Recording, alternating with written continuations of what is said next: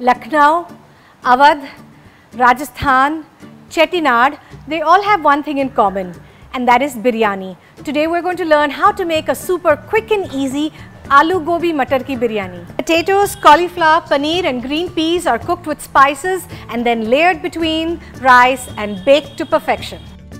Let's look at the ingredients that we require. To begin with, I have 2 cups of rice that has been cooked till they're 90%. Now you could use regular rice or basmati rice, whatever you have on hand. Next, I have 2 to 3 potatoes that have been boiled, peeled and cubed. I have about 2 cups of cauliflower florets.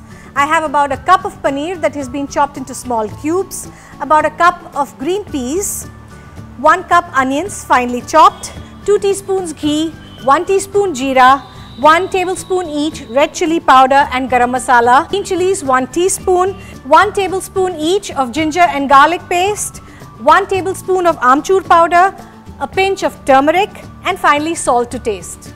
To begin with, we're going to heat our frying pan. I'm going to add about 2 to 3 teaspoons of oil and then about 2 to 3 spoons of ghee. I'm going to let this heat up just a tad bit. Next, go in the jeera. Now we'll wait for this to sputter. This will take about a minute. Next, go in few green chilies and the onions. We're going to let the onions cook just until it turns golden. This should take about 2 to 3 minutes.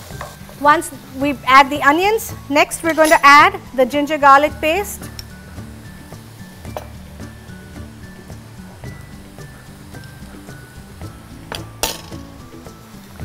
And we are going to let this cook for about 2 to 3 minutes.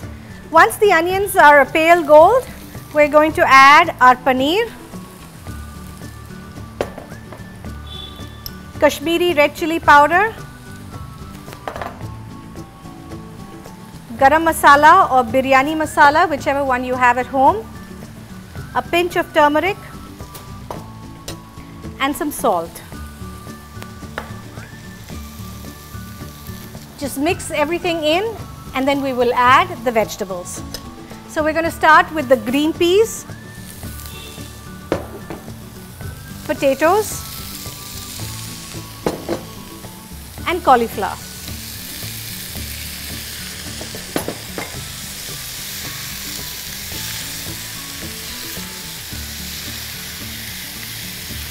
Just mix everything really well so that the masala coats the cauliflower and then lightly sprinkle some water.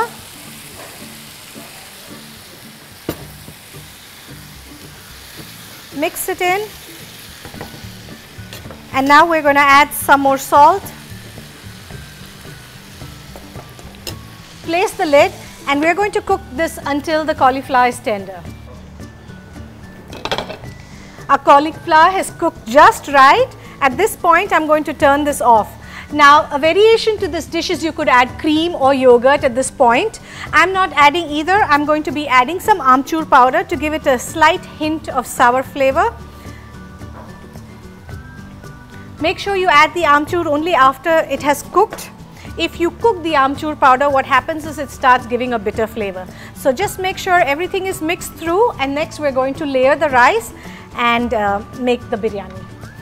So before I start the layering process, there is one thing I need to tell you. I took a little bit of the cooked rice and I put an infusion of saffron and milk. So what I did is took few strands of saffron, put it in warm milk and let its color release, and then I added it to the rice, and so you can see it has a beautiful yellow hue. So what we're going to do now is we're going to layer the rice.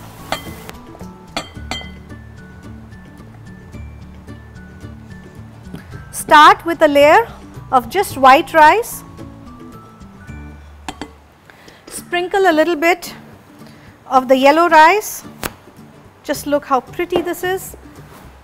Next, we're going to put a layer of the vegetables.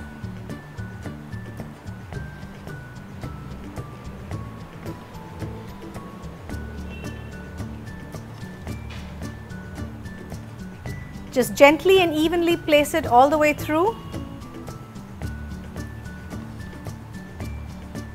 Make sure pieces of potato and paneer are distributed evenly. Now you can choose how thick or thin you want this layer. I like to put a lot of stuffing because the children enjoy eating it. So it goes right in. Flatten it. And next I'm going to add the white rice again.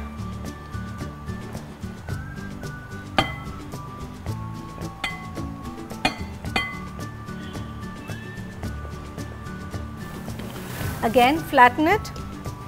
Add a little bit of the yellow rice. Now I'm going to put a plate on this or put a lid, and then I'm going to microwave it for about 5 to 8 minutes on high power. If you want to do it in the oven, you could do it at 180 degrees for about 8 to 10 minutes. I just took this out of the microwave. Just before serving, add some coriander leaves. Now you can add mint if you like the flavor. And then I'm going to add just a few green chilies. And you can serve this with your favorite raita. All you need to do is, when you are serving your biryani, make sure you scoop all the way from the bottom so that you get a little bit of the vegetables and a little bit of the rice. Just look how delicious that is. The children are going to love this. I can't wait to dig into this myself either. I hope you try this soon and enjoy it as much as we do.